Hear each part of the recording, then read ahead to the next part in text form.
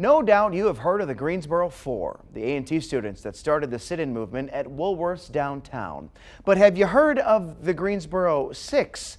There's actually a documentary coming out about them soon. It's the story of 6 men who, on this day 65 years ago, attempted to integrate the Gillespie Park golf course.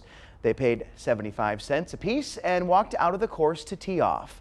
The course owners asked them to leave. The legal case made it all the way to the Supreme Court. The Greensboro Six lost. But 3 years later, Gillespie Park opened to everyone. It just shows how humanity, we're all the same, you know. And if you can find something to engage a group of people, for some people, it might be the fact that these are African-American men. For others, it might be the fact that these are citizens of the Gate City. For others, it might be the fact that we all love golf. The Greensboro History Museum interviewed dozens of people close to the story. What was supposed to be a 5-minute video to use for area schools turned into a 45-minute documentary. It's not clear yet when the film will be released.